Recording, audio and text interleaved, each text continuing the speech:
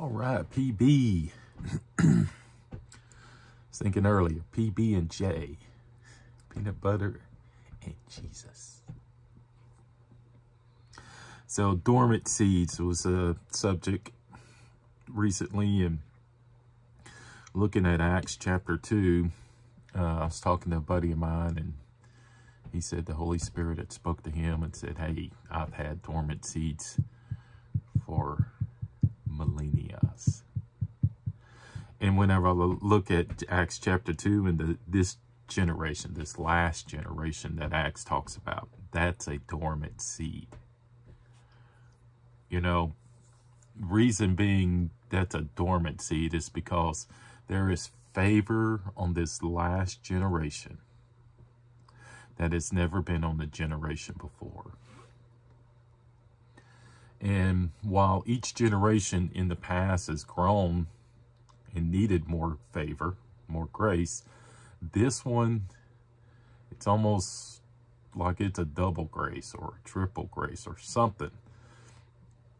Don't know exactly. I mean, we can look in Acts chapter 2 and see some of the things that are coming and say that, hey, that's the favor of God right there.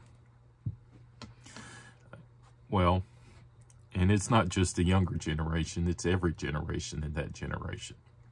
See, there were forerunners. You look at Elijah was a forerunner to Elijah.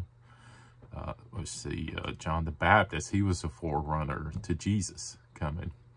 And this last generation, it's a forerunner to Jesus coming, or to the rapture of the church, let's say that. Or the first rapture, at least, because there's actually another one during the 7-year tribulation. But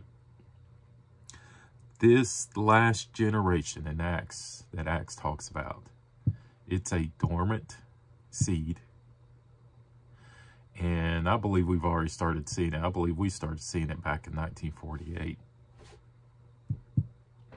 It's a dormant seed, and it's got favor on it that no other generations had. So that is a forewarning of what's coming or what we're in. I'll be honest with you, I was at church the other night and was thinking about it. I was like, I'm starting to run out of visions that the Lord showed me, because they're all starting to come to pass. And things that had been sitting dormant for 20 years, boom, came. And they're still, I believe they're still coming. Amen. Not just one thing, but there's several other things that I'm starting to see.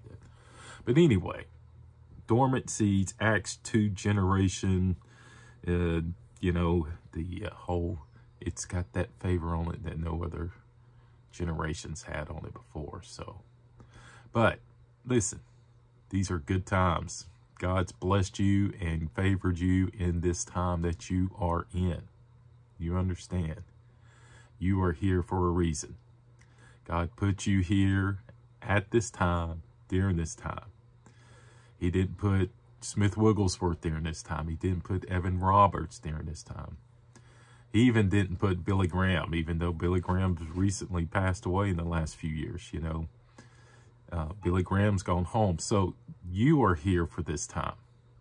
You are here because God's called you to grow and to reach. Amen.